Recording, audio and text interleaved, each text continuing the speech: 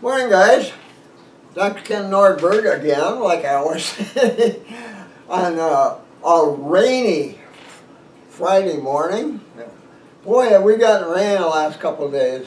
Because of the drought, my bedraggled garden went from rags to soaked rags in the last 2 days. What a miserable time here in Minnesota because of the weather. So strange. And it's affecting our deer.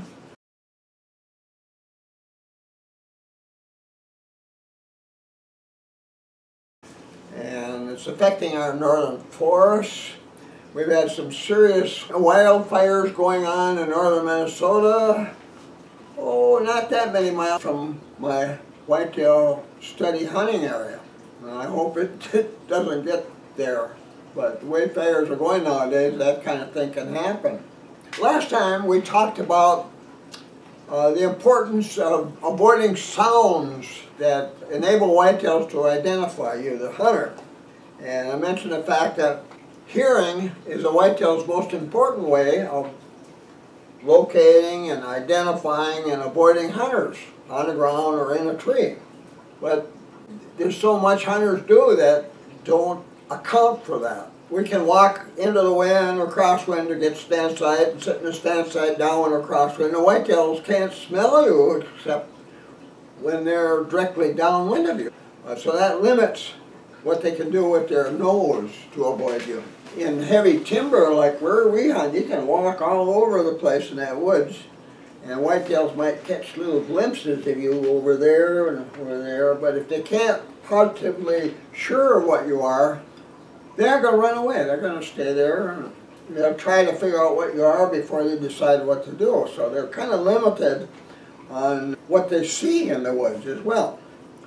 Now with hearing, their hearing is protecting them in a complete circle around them 24/7. And hearing does more to enable them to locate and identify and avoid you than anything else, any other sense that a whitetail has. And for that reason, to be a successful hunter, especially a successful buck hunter, you have to do things to reduce the chances of being heard by those deer, especially while you're going to your buck effective stand site where your odds of seeing a big buck are pretty good. You don't want anything to happen along that way or make sounds along that way that are going to tell me here comes a human or there's a human right over there and I'm going to stay away from there. So that's kind of important, and we discussed a couple ways of doing that. And like when you're walking to your stand, if you walk softly, pick up your feet with each step, clearing the ground of all the clutter that's on the ground, and then putting your feet down lightly with each step. And if you do that without breaking a lot of twigs and branches in the process, it's going to be very difficult for a whitetail way over there somewhere or over there to know just exactly what kind of a creature is making those footsteps they occasionally hear. But the better you are at walking softly, the more deer you're going to see at your stand sites. So that's kind of important.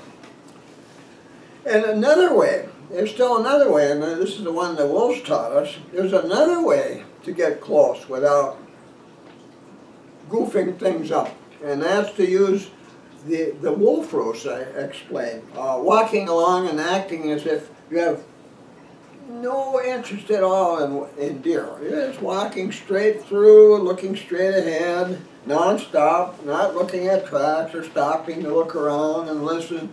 You just go straight to your stand site.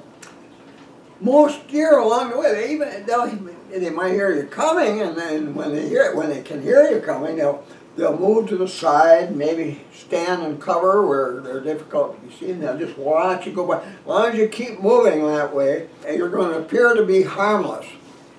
And so by doing that, you can get to stand sites without alarming all the deer on the way. And believe me, there's always deer along. You don't go to a stand site almost anywhere. If you go more than a few blocks, there's going to be deer close enough to hear you and see you and smell you on the way there. I mean, if you're in an area where there's 20, 30 deer per square mile. That's a lot of deer out there. And there's no way you can go any great distance in that square mile without passing a lot of deer. You may not realize, you might think, oh, geez, there's not a deer in the world in this area.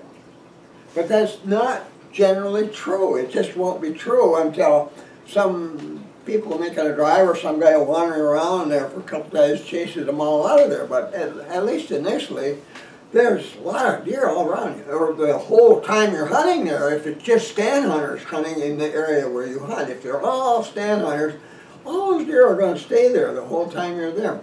But if you don't alarm any of them on the way there, your odds of seeing some of those deer that were watching you and listening you or smelling you going by will end up close to your stand site. And if it's a big buck, of course, your odds of getting that big buck are much better. So those are things we talked about last time, but never forget that kind of a lesson. That's so important to buck hunting. The task of making it really hard for the buck you'd like to take. Let's say, oh, you got a stance out here and these big bucks have a lot of tracks out there and they've been feeding out in this field here and fresh drops and tracks all over and here on the edge of that or on a trail leading into that feeding area, and you're saying to yourself, boy, my odds of taking that big buck that made those 4-inch tracks here are very good. You're sort of pretty excited about it.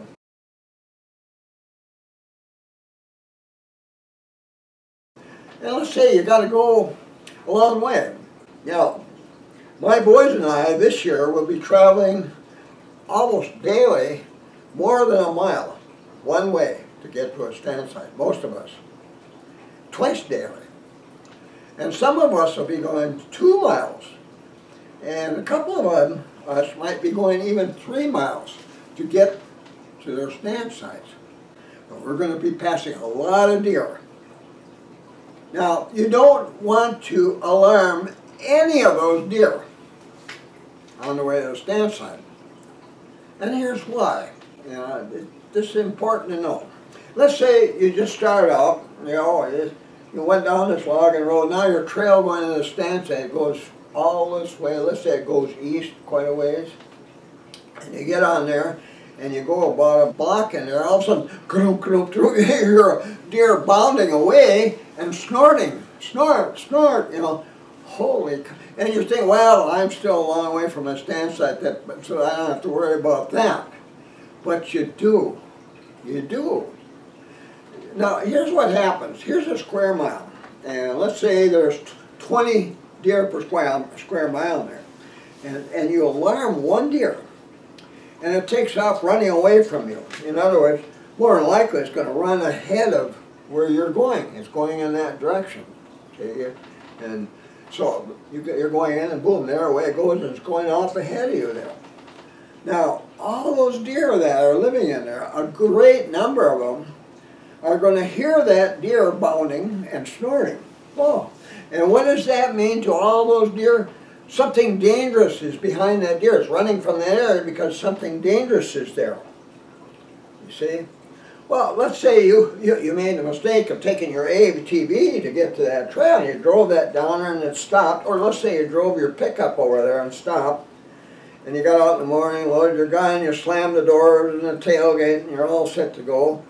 Well, a smart deer, one that's been around for a number of years, 3.5 years or longer, especially the bucks, and they hear that, and they know here's a hunter. A hunter is coming. Those are preludes to hunting. It's coming. And so they are expecting, they're going to say, is there one going to be coming up this way? And pretty soon they hear those footsteps. And if they're typically human, and you're dragging your heels and stepping on twigs a lot, well, that's a human, all right. Now, a big buck is liable to sneak away without making noise because they know it's bad to attract attention when a human is there, so they'll sneak away.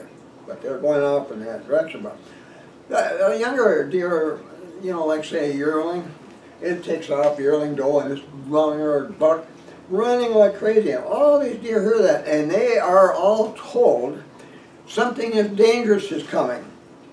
So going to be on guard. They're going to be watching and listening and smelling, and to find out if that dangerous thing is headed their way. And they're going to be really alert to that for up to a half hour, all along the way. Now, some of the deer that are close to where that deer is running are going to be frightened right away, and they're going to join that deer, and pretty soon they maybe have 2, 3, 4 deer running through the woods. And they just keep doing that all across that mile. Now, in that mile, there's maybe going to be 3, 4 big bucks living in that mile. Except while breeding progress, there might be only one big buck because the big guy chased all the other ones out temporarily while those are in heat. But anyway, there's normally 3, 4, 5 older bucks, a lot of which a lot of hunters would be happy to put on the wall. It's a trophy class buck as far as they're concerned. Those 3 to 5 bucks, any one of them.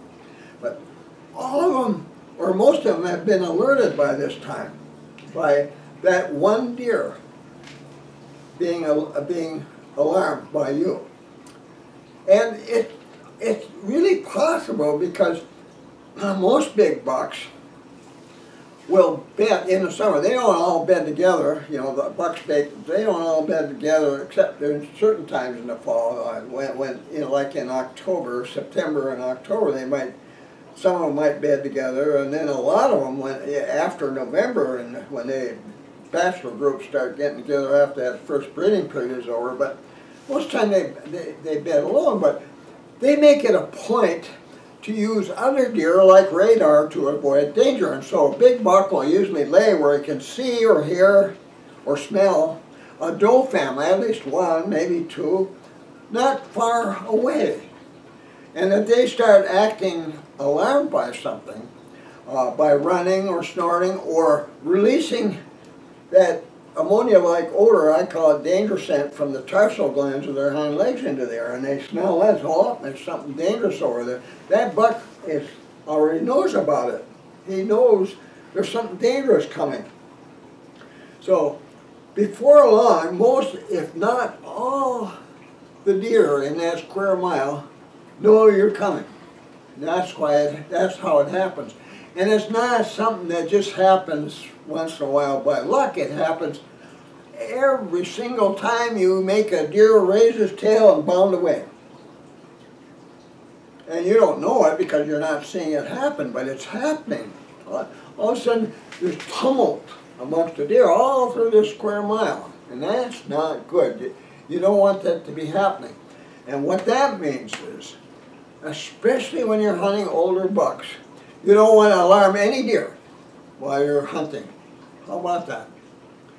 And that's a really, really big reason why you should always use the wolf roost I taught you in the last summer when going to and from stand sites, when you're standing. Always use that. And that's why you should consider today, if you aren't a stand hunter, you should become a stand hunter, because wandering around randomly around your hunting area or making drives through it is going to do the damage in 1 or 2 days at the most. By the end of that time, there won't be hardly any deer on that square mile. But if you want to hunt bucks, then it would be a good idea to hunt in a way so all those older bucks, those 3 to 5 that live there, stay there the whole time you're in the woods. And they will if you walk softly and use the wolf roost. Now, hunting in a way that doesn't alarm deer begins the minute, well, in our family, it begins the minute we step out of our tents. You know, we camp where we hunt. So, now, if you drive to your hunting spot every day to hunt, you know, go there in the morning, you live over here, stay in a resort over here on this lake, and you hunt over in this area, something like that, or in this farm area or something, every day, and you drive there, you should start doing things in a way to keep deer from becoming alarmed where you hunt when you're at least a mile or more away from your hunting area. And the reason I say that is because, think of this now. Let's say you and I are driving down a road together in a car, a rural road, and there's a farm field up ahead, and gee, so there's a bunch of deer out there. Oh God, look at that big buck out there with those. So what are we going to do? Well, we're going to get closer, and then we're going to stop so we can look at that buck a little bit better, because it's pretty exciting to see one like that. And so what happens when you stop? They all run away, right? They run away. They hide. They go. They're gone. Some young deer that don't know better might stay there. And they're looking at you, and they're really nervous about all this, and finally their tail goes up, and the white tail spreads, and the white shows, and they go too. Follow Mama wherever she went. But that's what happens. And why do they do that? Because sometime in the past, one or more people, maybe a desperate deer hunter who hardly ever gets a deer, saw that buck or other deer there and stopped nearby and took a shot at him. Or some poacher came along at night and, oh, look at all the deer on the field, and they took a shot at him or several shots at him. But they've been trained by people who tried to kill them when, in that field or wherever they were, in the ditch or whatever, when they stopped their vehicle. So in the old days, I remember you could drive by deer all over the place that were eating in ditches and out in fields, and you could stop and that wouldn't happen. I remember when I was young, and I know there's people say, oh, there aren't near as many deer as there used to be because you don't see them in fields and in the ditches like we used to. But it's because we've trained deer to be wary or afraid of vehicles that stop nearby. And so, here we are, let's say it's morning and you're heading to your hunting area. Now, we camper, we hunt, so I hear this myself all the time. I'm already in my stand out in the woods when most of the hunters who come from somewhere else to hunt in the region are just starting to move in. And most of them are planning not to hunt, begin hunting until it's light enough to see where they're going. And that makes sense, of course. So even though they're missing out at the best of buck hunting, but anyway, they plan it for that. So we're sitting here, and you hear these trucks and vehicles roaring along the road, and the gravel roads all washboard, and roaring. You can hear them miles away, and you hear them going by, and then you hear them turn up that road a little while, and then you hear them going over that way, and all of a sudden they stop. No sound. Now, if you're a deer in the woods, here's a vehicle that came toward you and stopped. And if you're a buck 3.5 years of age or older, you know darn well what that means. Pretty soon there's going to be a hunter coming toward you. You know, that's what happens. That's a prelude to hunting, that sound of that vehicle coming and stopping. Or it might be a different kind of a vehicle. It might be an ATV, or an OHV, or a snowmobile that comes from some other place, maybe off a trailer off, on the main road, and then here it comes down the road, and it's roaring down the road, and it comes to a spot, and you're standing on the hill, and this trail's going up the hill, and it stops right down there where the trail begins. It stops, and it's dark. And then you hear voices, and you hear clickety-clicking, guns being loaded. Then you hear the car door slam, or tailgate slam, or trunk slam, real loud, kaboom, kaboom. You can hear that on a quiet morning. You can hear a car door being slammed a mile away. And you hear all that. And there's now an older buck that doesn't realize hunting is beginning. Right now, we can expect a hunter, or several hunters, to be coming up in their direction real soon.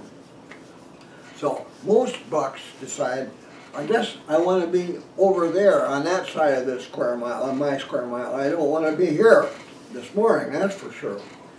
And or if they wait, or other deer, they might wait and hide in cover because they've learned if they do that, get off that trail on one side and stand in cover, they can watch. And pretty soon here they come, and there's flashlights. Or there's no flashlights, getting light now. They're coming up there, and they're stopping and looking around. Boy, they're sure acting like they're hunting all right. All those kind of things.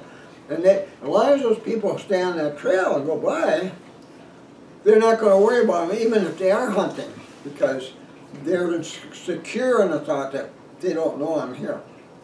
They just keep going by. So after a while, after they're out of hearing, they start doing what they were doing in the first place, like feeding or going to a feeding area or going back to a bedding area or whatever. So anyway, keeping from alarming a buck, that's why it starts way back. In our area, it starts the minute we step out of our tents, and where you are, it starts when you get close to your hunting area. You don't even have to be there yet because you're making the sounds that tell the buck that you'd like to take. Here I come. Now, you got to stop doing that. You know, where we hunt, we do not use an ATV or HV or anything like that, a truck or a car, to get close to a trail that we plan to use to go to a stand site. Nowadays, even if we have to walk a couple miles in the morning, you know, we've got a 2-mile hike ahead of us. We get started by 5 o'clock at least. We aren't going to drive to that trail because when you do that, any buck near that trail, when you start up the hill, the very buck you want to get might be there. If there's snow on the ground, you might not know it until you get up there a block or two. Holy cow, there's that big buck is right here, and here's that feeding area over there. It's got to be in the feed. You might decide at that point, I'm not going to where I was going to go this morning. I'm going to get over on this side of the feeding area, kind of on this corner, so I'm kind of downwind or crosswind of it, and that's where I'm going to sit this morning. That's what you might decide. You know, at least half the bucks us Nordbergs take are taken when we've made a decision like that while on the way to a stand site. Changing our mind because this is where that big buck is right now. Right now. Because here's this fresh one. It was with a doe, which means she's probably in heat. And they're over there in that feeding area right now because they started feeding her, you know, 4 or 5 this morning, and they're still out there and it's still dark. And I know that area over there. I know a good spot where I'm going to sit. If I don't have a tree stand there, I'm going to go sit there on the ground where I've got good cover, well covered, and a natural concealment there, and boy, it's a good spot to sit. And it's grown up with brush a little bit out there, but I don't have to see that whole field to take a buck. All I need is a little crack 6 inches wide, open to that buck. When here he comes, there he's walking through there, he's behind the doe, and you see it, I kind of hold on the opening ahead of it, and that's where you get them. That's the way to hunt big bucks. But that's why it's so important to begin early to keep from alarming any deer in your hunting area. Because to take that big buck, all those other deer, all those 14 to 19 other deer in that square mile, you have to keep from alarming any of them to keep your chances good of taking that biggest buck in that square mile. So that's important. That's why you've got to avoid making sounds that tell deer you're a human and you're hunting, which makes you dangerous. You got to avoid those things. Honestly, you don't want to go through more hunting seasons doing what you've been doing for years and years and years, or even if you're just getting started and wondering what to do. You need some kind of a source of information that gives you the straight dope on what you need to know and what you need to do to be successful at taking older bucks. And I don't know, I don't think there's a book anywhere in the world that does that better and provides you with that kind of information better than this book because of all the research and time, many years. You know, this represents studies of wild whitetails going back to 1960. Long time. So that's the book you want to be a buck hunter the rest of your life, one who can be really successful. You know, you might not, there might be years when you don't get one, or many years you say, oh, I'm not going to shoot that one, he's a 3.5-year-old, there's bigger ones out here, and you do that in the end of the season, you might think, oh, I should have taken that buck. There can be years you won't get one. And where I hunt now with the deer population down to 3 per square mile, it might be several years like that. But normally, you know, with normal deer population of 15 or more per square mile, you should be able to get one almost every year. Certainly 10 or maybe 11 years out of 12. if you're doing what this book tells you to do. How about that? So don't miss a chance to learn what's in this book, and a chance to have a place to go back to remind you what you have to do to successfully take big bucks. So with that, I'm going to say goodbye again, guys, and before you check off, guys, be sure to hit that subscribe button. It'll only take about 2 minutes of your time, maybe less.